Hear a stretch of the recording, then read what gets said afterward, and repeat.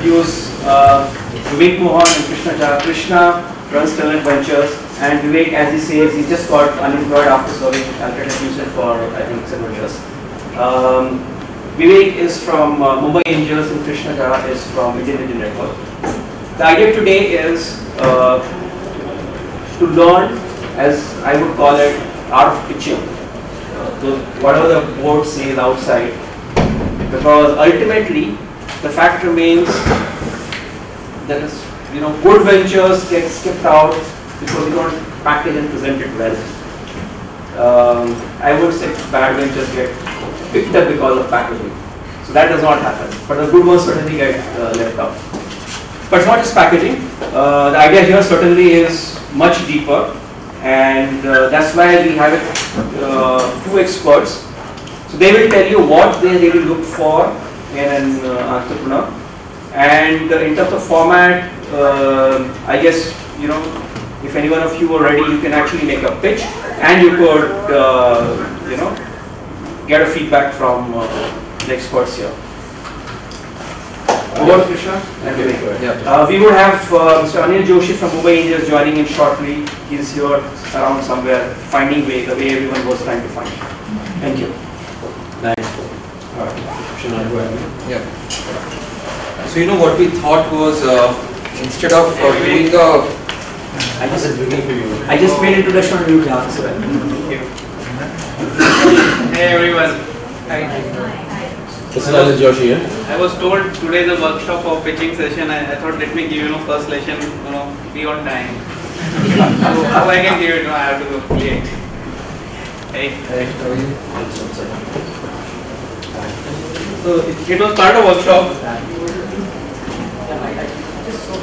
So what we thought was, one idea was to kind of take you through a ideal presentation and tell you, don't cram a lot into it, and 30 points sans serif and so on.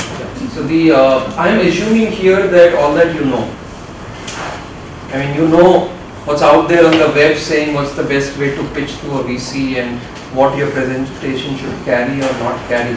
So most of the academic stuff, if I might say, in terms of don't be verbose and keep it short, and talk about the competition, and don't load a lot into a slide. Most of it we thought we'd pass. If there are some young people or people who think that that's something that we should go through, we'll go through that for 10-15 minutes.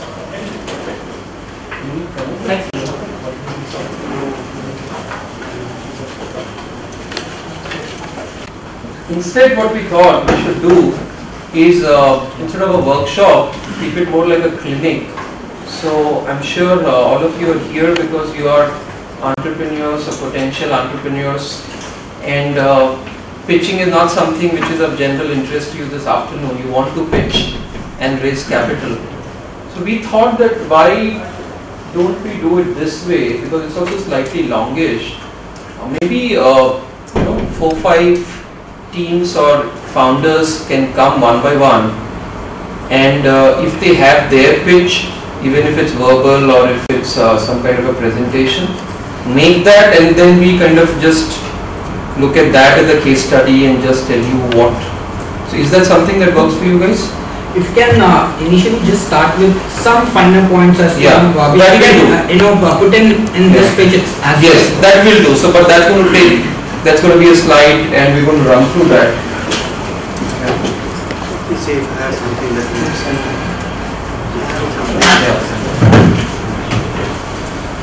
So after that, would you already entrepreneur or in process of becoming entrepreneur?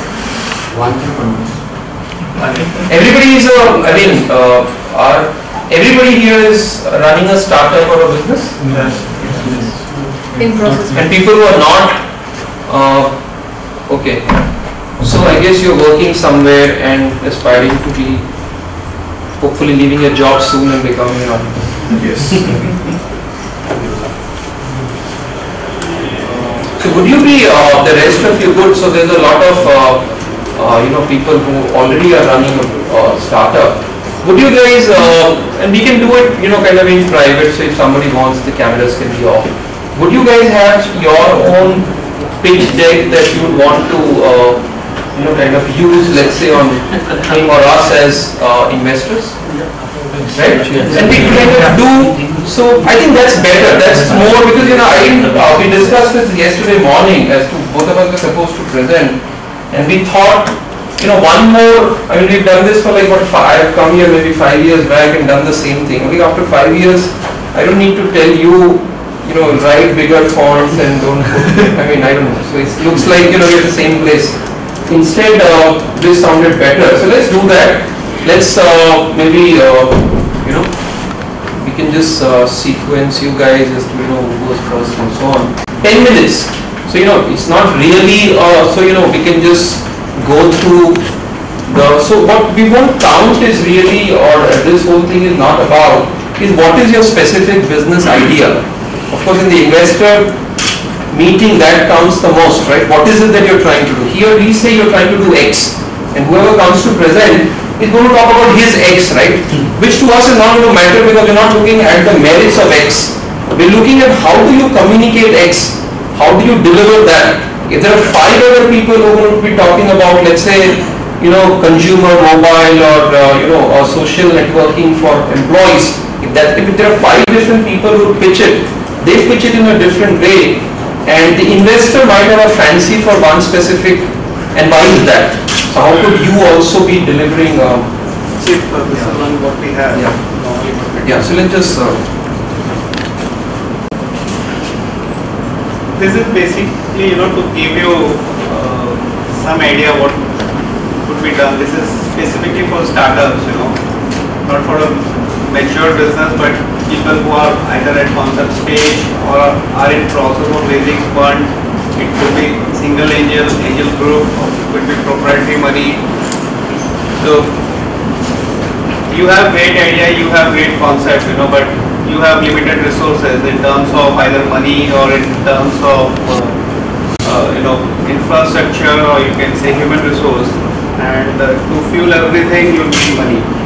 So we made some points which basically both of us would like to do some live sessions. So we never wanted to do this, but since you want to have some flavor, we'll quickly run it for 10 minutes. In case you want us to dwell more time on any point, please tell us. We also have our reactive member Vivek would be able to share his views on this as an investor. So first, what is the value proposition? What problem is being solved? So let me share. I'm helping a very big plan competition from US, where I was assigned some 10 business plan and I had to rate them from 1 to 10. The very first question was, what problem you're solving and what is the solution, and that had maximum weightage. So I chose for 10. You could do 80, you could do 100, but I think time is a factor and you get a fatigue.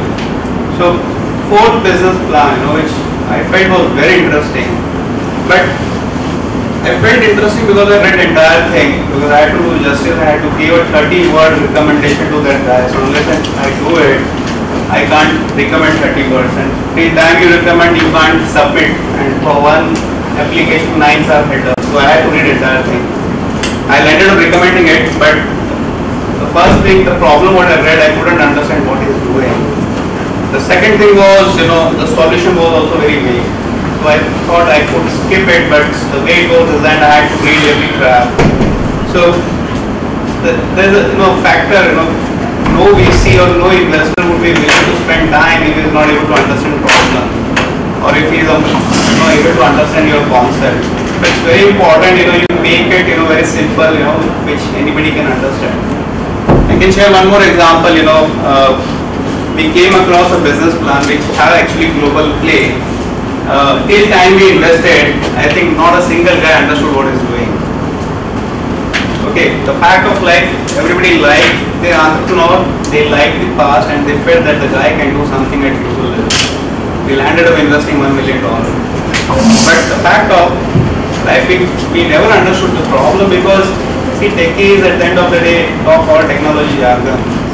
So if you keep on talking, all technical stuff, I think it's very difficult for an investor to understand. Most of the time, people on the other side of the table have run their own business, they understand technology. but they get a flair more on financial side. So make it very simple. You need to have a very crisp and clear definition of your problem. But whether it's a product or service, please differentiate. Most of the time IT companies get confused between whether it's a product or service. So unless until you define whether it's a product and service, it makes a lot of difference. Then business model, soft qualitative factors, no technical jargons. At least first meeting. I'm sure if somebody likes your business plan, they will bring experts who can go deep dive and understand what is technology, but not during your pitching. Krishna, you want to add something? Actually, related to we said acronyms or what are you talking about? I remember just a couple of weeks back, and we were having this IAN. So one entrepreneur, and I think our time allotment is some 45 minutes. Now there's some area B and R or something and something. All the while he kept on saying that as an industry is great and there are opportunities. And none of us understood what is that. What area? It's like also once you get started on that path, it's like a two-way problem. The more you get ahead, the more other people are like, everybody doesn't want to look like an idiot saying, okay, excuse me, let's go 5 slides back.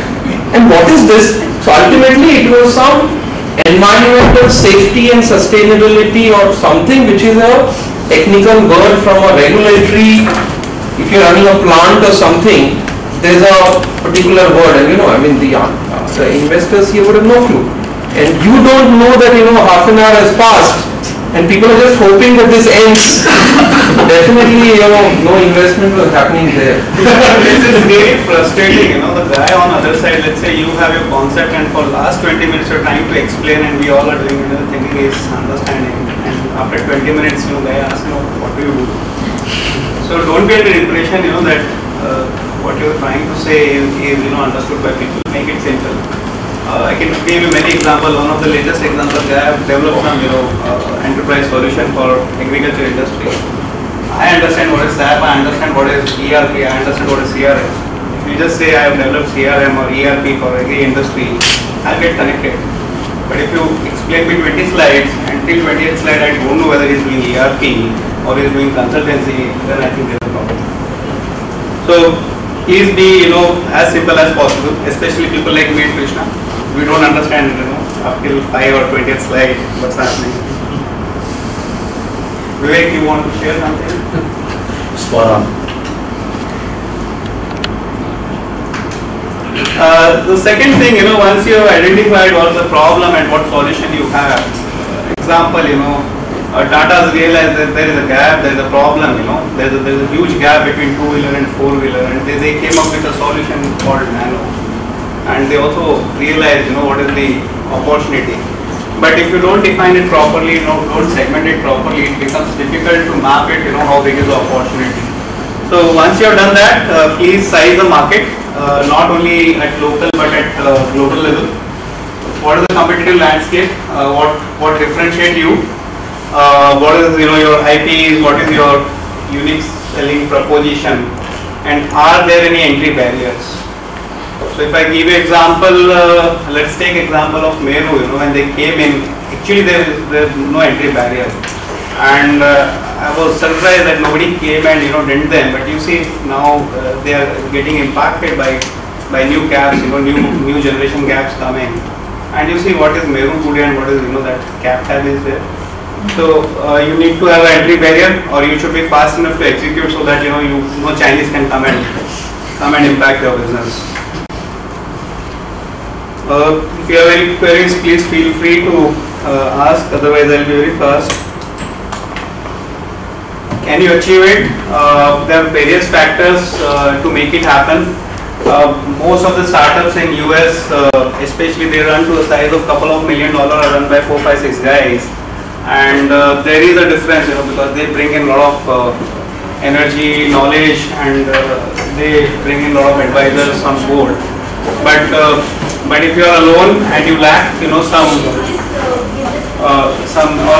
gaps. You understand technology, but you need a finance guy, you need a business development guy, we would like to see whether the team is capable of delivering it or not.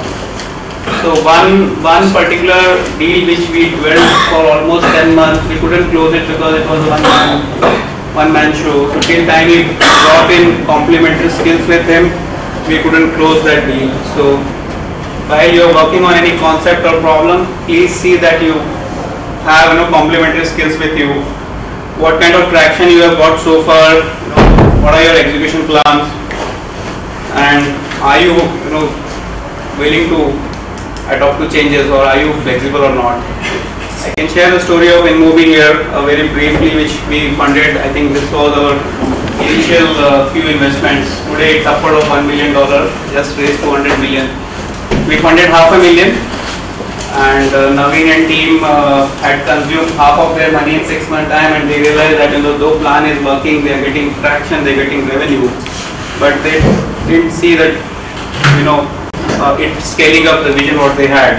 And the 6 months they decided let's change. They met investors and said, we have idea number 2 because we see these are the problems in idea 1. I think investors supported them, and they started working on plan 2. 3 months, 4 months they worked. It again got started getting traction, but again team realized that it's not a global play. And they were, I think, almost down with, I think, around 80-90% money was spent. Very little money was there, and then Naveen came again and spoke that I have idea number 3. And now investors started thinking, funded idea 1, second is not working, and the chap has third idea. But the good part was that the team was very fast in taking decisions.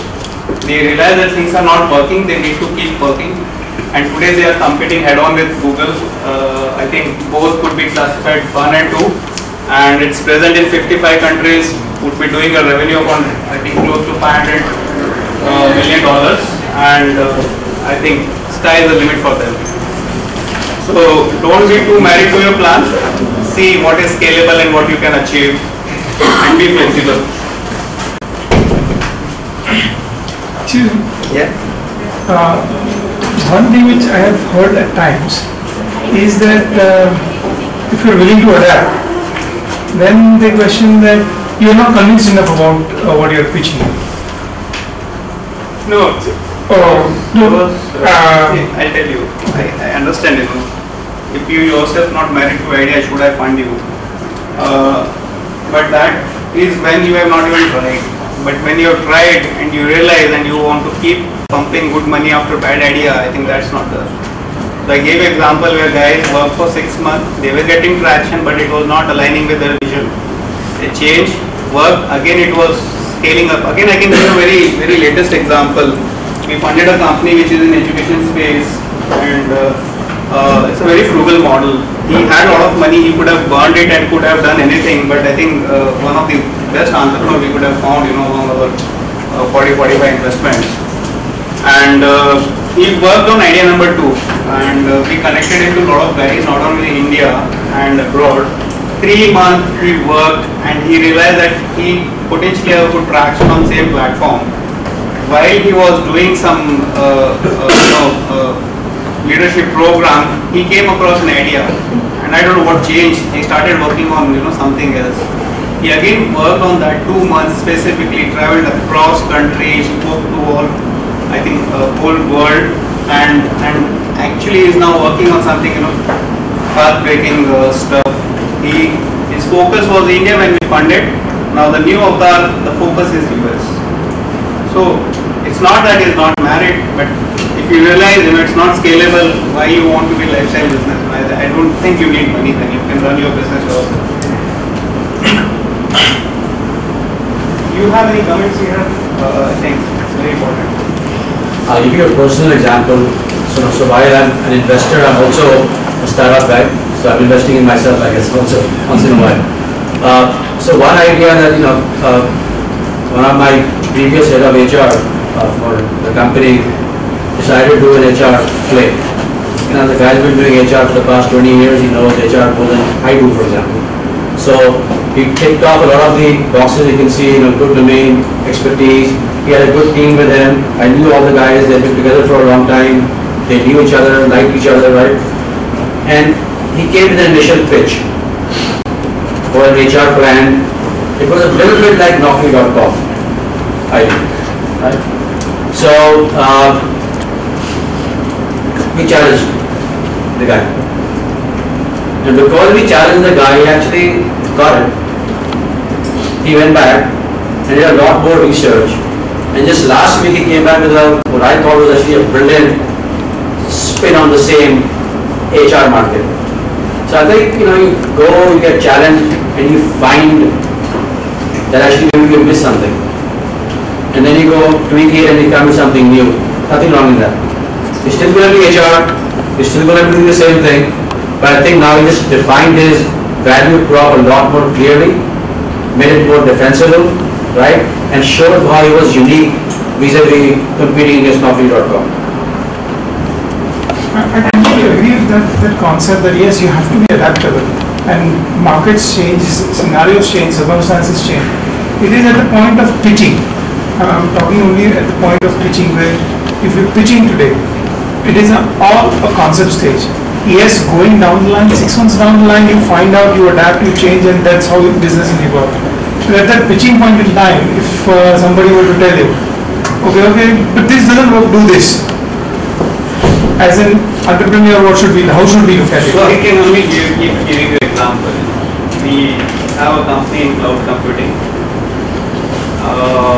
The company is today present in 45 countries with over 150 customers, paying customers, and on average they are getting 1 or 2 countries added to every month.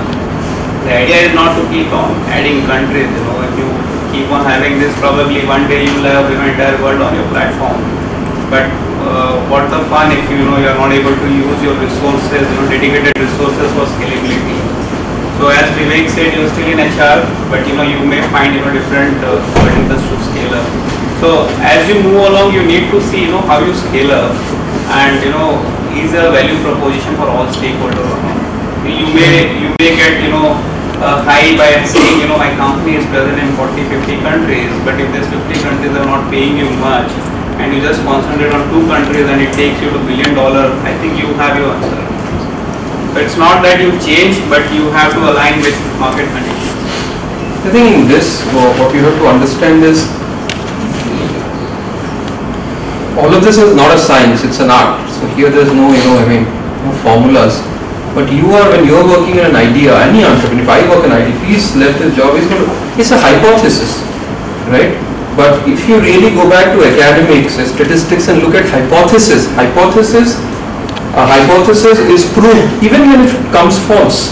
So hypothesis doesn't have to be true, but while it's on, it's still a hypothesis. So you should look at your own post facto. You should look at your experiences, and so I think what you are trying to maybe say is, if you walk in front of investors and they say, but why are you doing this? Why don't you do that? Now at that stage, you aren't supposed to say, oh, I'll do that. Then you come across as a simpleton. You come across as somebody with no depth, no understanding, no ability to. But the way you should look at it is, even if let's say you were meeting me, or you were here, or you were with a friend, or with your wife, and you go through some experiences which let you reflect on your hypothesis, right? It's like saying, I have this thing that if you go to, let's say, malls, and if there's enough crowd, the consumption economy, or whatever this economists call consumption, is okay. And nowadays if you go to malls, they aren't that full, something like that. So for yourself, if I tell you that, but why are you doing this? There are 5 other companies telling you, doing this. Why don't you do that? But this is one more kind of input to you in your idea. He might say something else. You yourself might go through something else. But at some stage you'll say, okay, I'm not going to do this. I'm going to do something else. But not if you're talking really about that 10 minutes in front of the investor. No. That was my. You're supposed to be changing ideas while on your feet, right? Exactly, that was the question. Because yes, adaptability going to business. You're supposed to say, or you're supposed to think that way, right? If you tell me right now that I should change my thoughts, the idea is I need a much longer discussion, or kind of, convincing from you. Yeah, exactly. Just because you say that, my idea is not worth doing, it doesn't make my idea.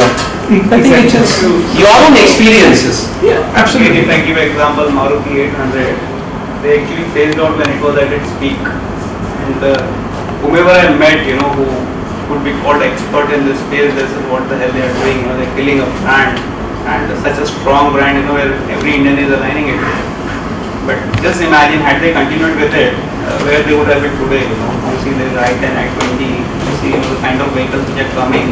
When big boys, Merc coming with smaller, and the BMW coming, and so do you think they could have have adopted to the changing environment? So you need to visualize how you would be in 5 years time. Is it helping you or not, and then you take a call. So in their example, they did not adapt. The same thing, what happens is, so this is, in those 10 minutes, no. In one day, no. It's like, falling in love or getting out of it. It's still it's not a process, but it doesn't happen every morning and evening, I hope. The gentleman is taking us off the track. No, I just thought I'll add, but post facto, if you look at not pitching as entrepreneurs, you have, it's a very dynamic thing. You're not supposed to question it every day, but every once in a while, it's a very dynamic thing. For example, I landed in Bombay to start something in very advanced finance, something to do with derivatives, pricing, software, something, what? After 6-8 months, it was going nowhere. I got into something which came to be regarded as mobile, web and telecom. There is no connection, but there must be a story. I didn't see a report saying, there's a sunrise in this. That doesn't work. It's through, life experiences that you figure out that, not this. So that correction will happen through some experience. Yeah. I can skip this. I think everybody understands. Sir is talking with his experience, but there are some young kids. So you need to evaluate financial feasibility. If you need more, we can talk on this. But the idea is that have a good revenue model. Key to you want this way to cover, because there's nothing to do with workshop. Yeah. When you say a good revenue model is needed, looking at the internet startups that have been going gung-ho and advertising like crazy, I have heard companies going in and spending 2-3 crores just in 6 months.